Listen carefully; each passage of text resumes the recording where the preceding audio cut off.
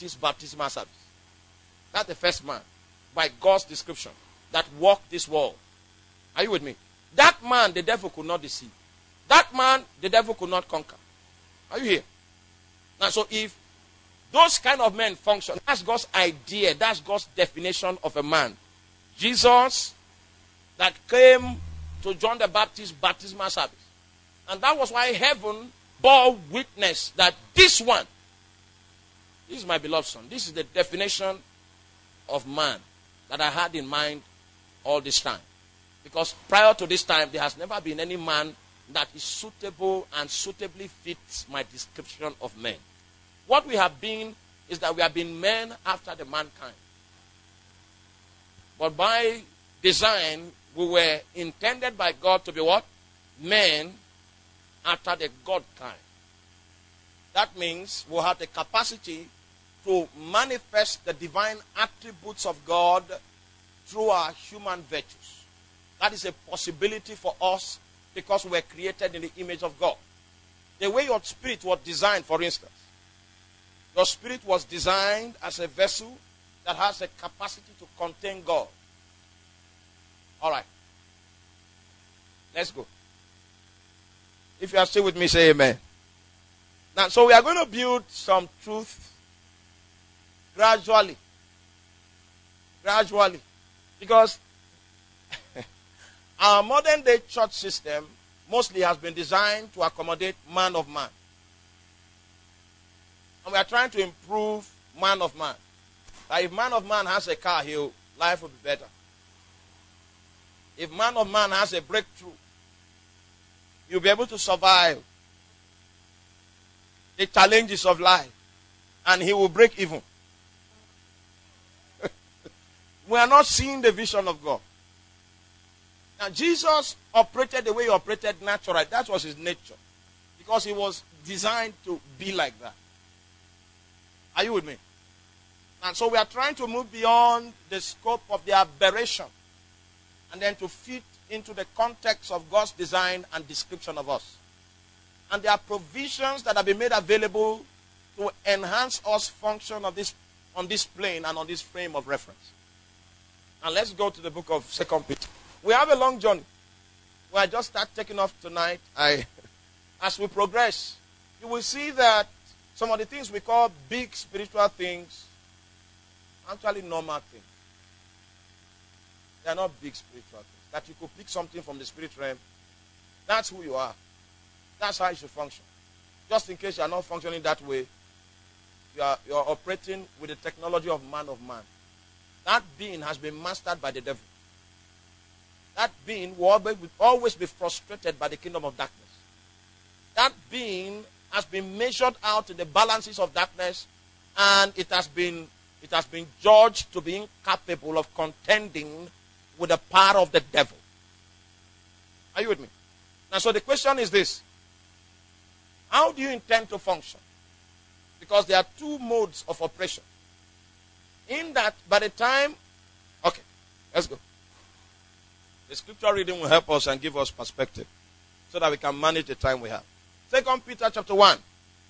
Simon Peter, a servant and apostle of Jesus Christ, to them that have obtained like precious faith with us through the righteousness of God and our Savior Jesus Christ. So, who is he writing to here? Simon Peter. This is an apostle. Someone that has served God. Servant of Jesus Christ. He has walked with Jesus Christ for quite some time now. And now he's writing to people that have a like precious faith. Are you with me? This is directed to believers. People that have found Jesus through faith. There's a reason why he makes that emphasis in a salutation. Because there are two possible planes of operation.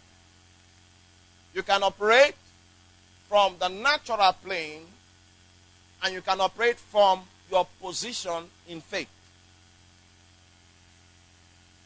Alright? If you decide to operate from your natural plane, it means that you are subscribing to the philosophy of man in man. You are operating from your soul. from the perspective of the things that you have seen and known. And on that perspective, you are vulnerable to the devil because he knows you on that perspective and he has mastered you. In fact, you are his subject on the account of the fall. So he's writing to people that have like precious faith, trying to bring them into the full economy and the full implication of the faith that they have, so that they can live within the scope of the provisions of that faith to their full potential. Hallelujah. Now, if we had time and we had digressed, for instance, to really find out what exactly is blessing in Scripture. Blessing, that word blessing. Our perspective of it, if we are operating from the natural position, is different from the perspective of that word if we are operating from our position in faith. Most of what we say about the word blessing is not consistent with our position in faith. Now, Jesus used that word many times, but the way he used it was quite different from the way we are using it now. Now, from the standpoint of our reality, we are going to check some things, and you see that it sustains a different value from what we have said it is. Okay, so he's writing to guys that have a like precious faith. He's writing to believers, people that have come to Jesus, have responded to the call. Okay, what's his message to them? He said, grace and peace be multiplied unto you through the knowledge of God. Now, Peter is saying something. Please, I'd like us to pay keen attention to what he's saying. Now, the only possibility, because grace and peace are spiritual resources. A man that is operating in a framework, his framework as man of man, from his natural position might never see any need for grace. And he may not even see a need for peace too. He said the resources that have been made available to ensure your success in the faith that you have come into will be multiplied, not added, but multiplied geometrically in your life. Because there is no scarcity of resources in the economy of the Spirit. And so he says, grace and peace will be multiplied unto you through one means and one means only. Through what? The knowledge of God. And I want to shake you a little. Because the word knowledge there is not the knowledge that you can acquire in the classroom, not a knowledge that you can learn, and it's not a knowledge that can be taught. It's a knowledge that is handed out, it's a knowledge that is revealed. And it says that the only possibility that we have, or the only access that is possible to us to grace and to peace, which are bountiful spiritual resources that we need to take advantage of in advancing in the faith that we have received unto conformity to the perspective of the gospel of God, is only accessible through the knowledge of God. Now, see, you will notice that this man is no longer speaking to man of man. He's not speaking to you that is called Osaki. It's addressing a you that is in dire need of grace and peace. And that you that is addressing needs a geometric and a bountiful release of grace for you to operate within that scope optimally. And it happens to be that grace, that fuel, grace is like spiritual fuel. It's like the energy that is made available to us to live the spiritual life. Just like you need petrol to run your car. Okay? You need grace to do every spiritual thing. And grace is not in such supply in the spirit realm. Grace is abundant. But it's not just accessible by everybody and anybody. Grace is only accessible through the knowledge of God, the epignosis of God, the revealed knowledge that comes from God. Is that one clear? I will explain further.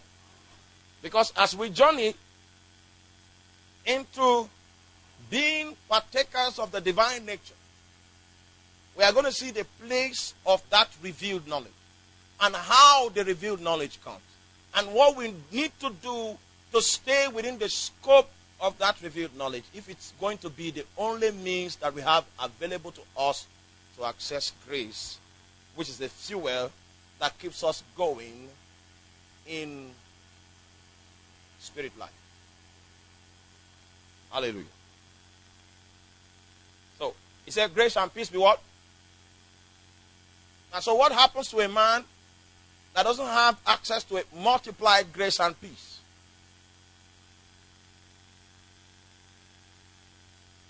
What happens to a man?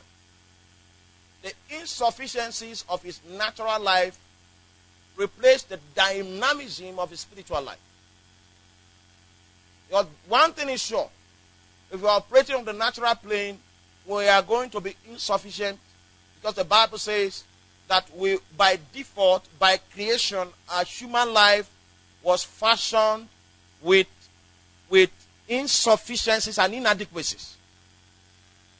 So that that alone will make us desire a higher life. As far as lion is concerned, because his lion created in the image of lion, he doesn't feel insufficient as a lion. He's fulfilled. But the reason why you will not feel fulfilled being a natural man, natural woman, is because you were not created that way. That's not your design mode. So people have learned how to live without the abundance of grace. So they have allowed the natural configuration of things to take the place of the dynamism of the spirit, and they have submitted to that mode. And they call it their faith. That's why the truth of the word of God needs to come to make us break from the cocoons of slavery and to latch on to the provisions that are available to us in the spirit realm.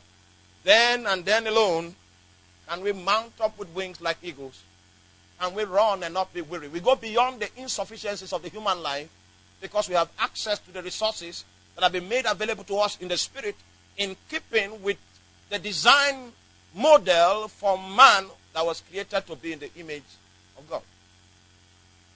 Now, he says, verse 3 is very technical. According as his divine power has given unto us all things that pertain unto life and godliness. Now, that divine power, I did a very good study of that. I think in order for us to understand it very well, let us substitute divine power for authority. According as his authority, by an act of his authority, he has what? Given unto us all things that pertain unto life and godliness. The word life there is not natural life, because the people he's speaking to are not natural people, are people that have received like precious faith. The word there for life is Zoe. He said that by an act of God's authority, he has given us everything that pertains to the operation of the divine life and the manifestation of the divine life through human vessels. Because godliness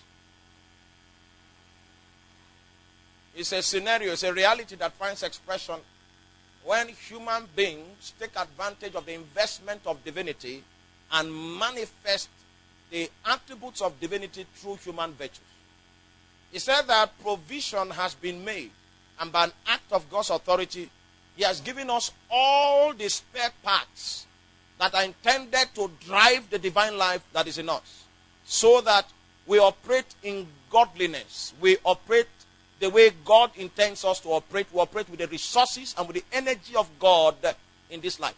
See, all of the spare parts, all of the additives, all of the plug-ins that are required in order for us to be able to adapt to the God life and to function from the plane of the God life by an act of his authority, he has made it available to. Notice he's talking to who? People that are recipients of what?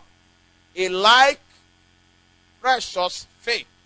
Now, so the things he's talking about here are not supposed to be strange things to the people that he was addressing. Are you still with me? Hey. Sister, are you here?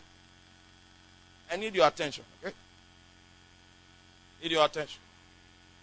I'm trying to teach today so that I can bring us where we can interact together. Many times we come for some meetings and it's powerful and the Holy Ghost comes down and people are blessed, but we cannot maintain what has come upon us because what came to us is multiplied grace and peace. And if we don't have the technique of accessing it every other day, those resources that came upon us by an act of the sovereignty of God, the authority of God, will not add any value to our life. You get that?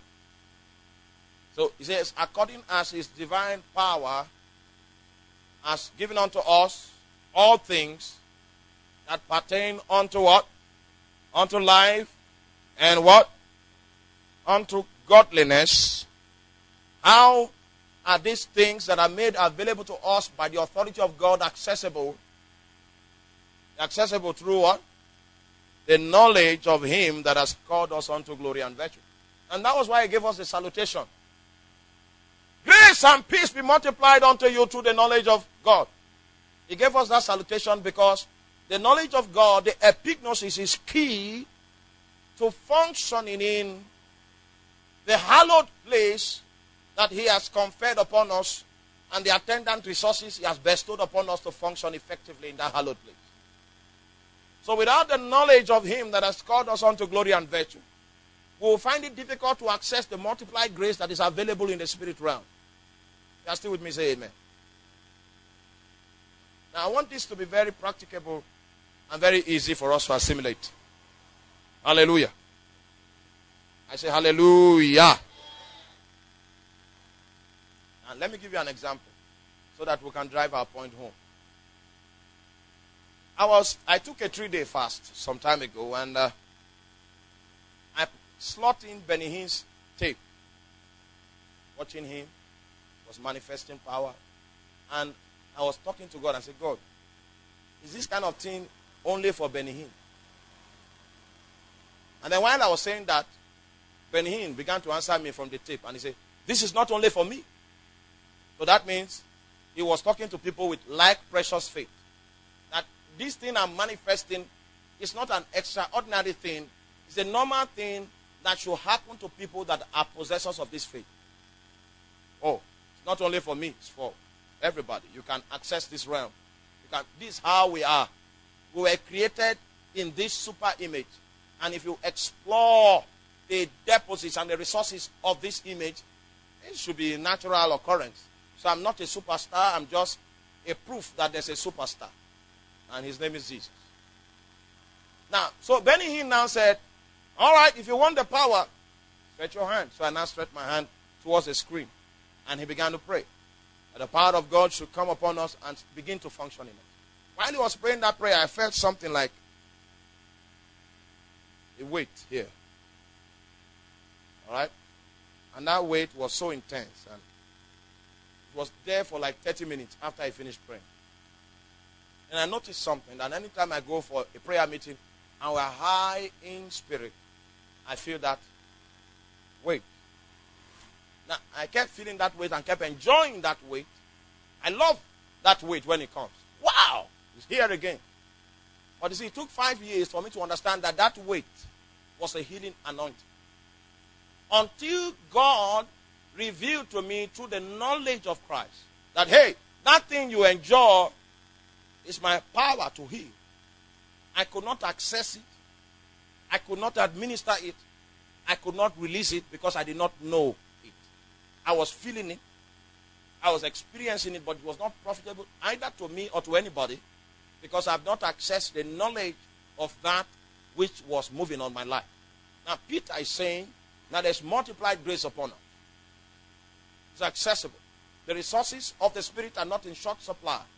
But in order for it to be profitable to us, we must have the knowledge that is handed out, the knowledge that is revealed, the knowledge that cannot be taught, the knowledge that you cannot learn.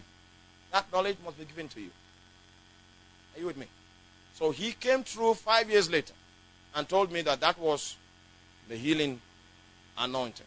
And it was in that knowledge, the time that that knowledge came, that I knew what I was handling. And when I prayed for people in faith under the influence of that weight, they got healed. And that means I was enjoying something that was supposed to be operational and functional and a blessing to my family, a blessing to people around me, but it could not bless them. Neither could it bless me because I was devoid of what I was carrying and I was devoid of high function. And so the golden rule to access the deposits that we have access to in Christ and to administer it and release it as blessings upon people's lives and to walk in the realms of God is dependent on revealed knowledge of Christ. Hallelujah. The revealed knowledge of Christ. The revealed knowledge of Christ. Now, we are going to go further. And we'll try to find out how exactly is this knowledge. Amen. Verse 4. Whereby, I hope you know whereby means because of what was said before. Because of the need for us to function in life and godliness. Whereby are given unto us exceeding and precious promises. Why? That by this ye might be partakers of the divine nature. So the great and the precious promises given to us in Scripture are like baits. Alright? They are like what? Baits that are supposed to draw us to partake of the divine nature, which is our destiny. For instance, God speaks to you and said, I am the resurrection and the life. He that believeth in me, though he were dead, yet shall he live. And he that liveth and believeth in me shall never die. That's a promise. The promise carries the will of the sovereign. The promise was invoked from the realm of the divine life and is a wonder to people that operate from the realm of human logic. Now, when the promise comes from God, it is a bait that is expected to draw us in search of God until we become partakers of the divine nature. Why does God need to use a bait to draw us into what he has kept for us? Because we are so used to operating naturally that we do not desire what God is offering. Hallelujah. The major struggle that God has with every one of us is for us to leave the scope and the confidence that we have gained in our natural ability in search of God's sufficiency. Because it's easier for us to hold on to the things that we have seen and known. Hallelujah. Those days in the university, I had a strange intellectual power. You know, I could cram much more than anybody I've seen on earth. I could lift 235 pages of handout and know the pages and the structure. So when you ask me a question, I can tell you that it's in page 215. And I can recite the handout. And it doesn't take me too long to cram the handout. Secondly, if I pick your notebook and I see a structure in your notebook, and I look at it for a few minutes, I can snap it. Scanned in my brain. I can go into the exam hall and produce it. Then I'll forget it. That one doesn't last for long. So if I scan it, that's the first question I will answer. I will drop it. So I don't read. I preach. I preach everywhere. Few days to the exam, I come. I leave the whole note. Now, in doing that, I now gained so much confidence in my intellectual ability. And that was where my confidence was, not in God, but what? Now that's why God fights with us. So what God did, he knew that my life had been designed by reason of those exploits I made. My life was unconsciously designed to rest on the confidence I had in my intellectual ability, and God wanted to use me. So what he did was that he allowed me cram one day, and when I got into the hall, he blew on me. Is it that he allowed the devil to touch my head or something? I don't know. But the thing I crammed. Why he did that was because he desperately wants me to participate in the divine resources that he has made available. But I'm content with my own natural configuration. Now, human beings will rather trust the things that they have seen and known. They don't like something that they have not yet, their senses have not seen. But God wants to sharpen your spiritual senses so that you trust it more than your natural senses. But the way you are structured, you have survived on your skills. You have survived on your gift. You have survived in your ability to make money and all of that. And if God wants to take you higher, it's not as if he wants to hurt you. But the only way he can achieve it is to shut down some of those your confidences so that you can have an opportunity to look outside of the box and to look into that which is offering you. So he gives unto us great and precious promises. You know, when he wanted you to come into ministry, he started speaking to you about ministry and telling you the things he will do. And then you now say, no, this business. Then he will touch that business. And suddenly, the confidence you have developed for yourself begins to go down. And all that is left is a promise that he has given you. And that promise becomes the gangway that leads you into the pool of the resources that God has made available in order for you to fulfill your divine destiny as orchestrated by him. So there are some setbacks that we experience that is not actually God ordained. But God did not have any choice anymore because of the fact that we have confidence in our ability. It's not as if God will not bless those our abilities eventually when we have found the things that he wants us to find. Because when I now submitted to what he was calling me into and I accepted it, the brain came back. The brain came back. In fact, the brain came back so much that I wanted to cram the whole New Testament. So intense like that. And he now told me again that even if I leave the whole New Testament, it doesn't mean that I know him through the pages. So I now stopped doing, even in the gospel too, I wanted to use the brain. But as God released so many promises that were enticing, and then he now touched the environment and touched my ability. My ability could no longer produce. I had only one access point and I began to move. I was not sure, but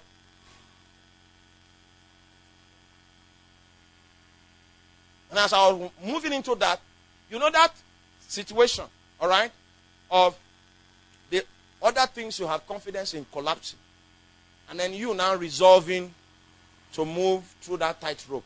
That's what God calls blessed. And I can show you from Genesis to Revelation. That's not what men call blessed. You look down, you look out, but you have found that access route and you are lured through promises to walk the path of spiritual progress. That resolve from God's perspective is what he calls. So if he sends an angel to you that time, you say, oh, blessed and highly favored. But when you look around, you may not see something in the circumstance that suggests that that salutation is for you. And you begin to wonder. And you notice that when... Are you with me? Now, so there's a bait that he puts in place to draw you. And those baits are great and what? Precious promises. He invades your mind with all kinds of dreams. And you wake up and you look around and say, hey! No, the angel missed his way. This is not, no, Then he gets to a point where he knows you will trust what you know. So he touches those things and pegs them. And his government goes to work until he can harvest you to walk the path of the like precious faith. That's the path of your destiny. Into the resources that he has made available. It is from that point that you now begin to discover the powers that are available. Now, the reason for this conference is to bring us to that point and then show us the path that we are going to walk. And if for everybody that is born again is entitled to that reality. But it happens to be that for about 20 years, 25 years, about 30 years now in the body of Christ, most of the things we emphasize in church are things that are management rations for the natural man. How to manage him, psych him, excite him, give him a false sense of a blessing coming tomorrow, next week, contract. There'll be a phone call. You know, his flesh is excited. Man is so excited when there's hope. There's hope, so we give him hope. And then he goes outside, he meets the devil. He fails in warfare. He crawls again into church on Wednesday. The prayers will revive him. Maybe somebody from the choir will sing something that will lift his spirit. He's always down. He's always down because his expectations are dashed. For the Bible says, hope deferred maketh the heart sick. So his heart is always sick because the things he's trying to latch onto, they are not coming to him. His expectations are not fulfilled. Meanwhile, that's why testimonies are a major part of our services. Somebody that made it, somebody that broke through, comes to testify that, okay, something is still happening. So you now say, all right, it happened for matter. Okay, happened. That's fake. Now, Jesus is not a money doubler. He doesn't give men false hope. There is a place of power that he wants you to function in. He designed you to function that way. And if you can give him half a chance, he will manifest powers through you that are stronger than time. And so a time has come. People are tired of church now. They are tired of the routine. Because for 15 years, 14 years, they've been doing the same thing. The prophecies didn't come to pass. All fake things going on. One day they did feet washing service. We came for the service. For feet washing. They said this feet washing is against death. No more death. No more death. And we say, I will die. God. And after service, we're just living like that. Okada jammed some people. There was accident. About 4 people just died with washed feet. The water has not yet dried. And so when you recycle that for 14 years, people's soul become faint. And then they begin to seek for the real God. Begin to seek how to do business with him and how to enter into his economy. And there is a hunger that is upon Africa right now. It's an intense hunger. And it's not just hunger, there's also oppression.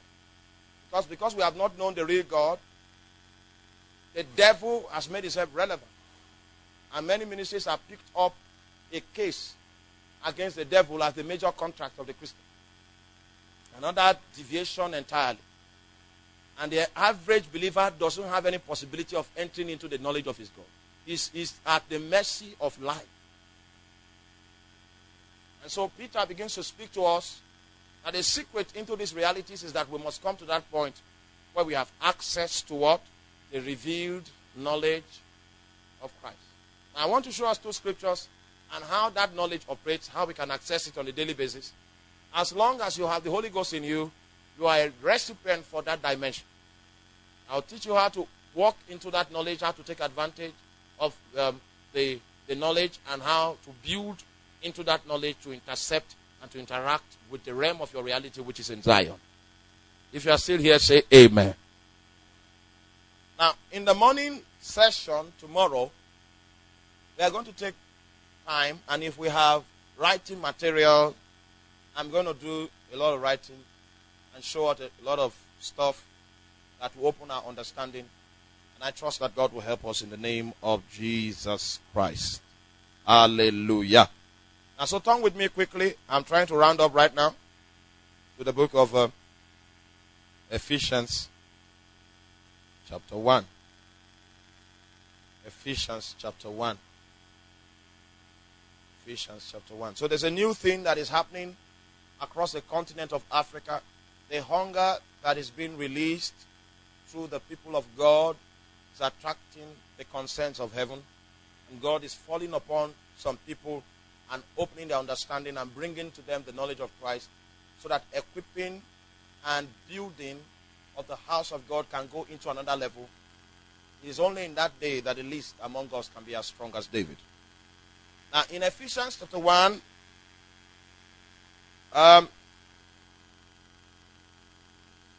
Paul said in verse 16, verse 15, he says, "Wherefore I also, after I heard of your faith in the Lord Jesus Christ, and love unto all saints, cease not to give thanks for you, making mention of you in my prayers, that the God of our Lord Jesus Christ, the Father of glory, may give unto you the spirit of wisdom and revelation in the knowledge of him." Now, so there is something that controls entrance into the knowledge of God. Are you with me? You're not with me? There's something that controls knowledge, entrance into the knowledge of God. It's called the spirit of wisdom and revelation. The spirit of wisdom and revelation. Now, okay, maybe when we read on, you understand the scope of things. Now, so you need the spirit of wisdom and revelation to access the knowledge of him. Okay? And when the spirit of wisdom and revelation is at work in your life, the result is that the eyes of your understanding will be enlightened. I'm going to explain to us, those are spiritual terms describing spiritual realities. When the spirit of wisdom and revelation that reveals the knowledge of him is at work on your life, what does it do? It opens up the eyes of your understanding. And it's only when the eyes of your understanding are enlightened that ye know these spiritual issues. One, the hope of his calling. You cannot access the hope of his calling. Why he's calling you. Why he called you. Why he summoned you into salvation.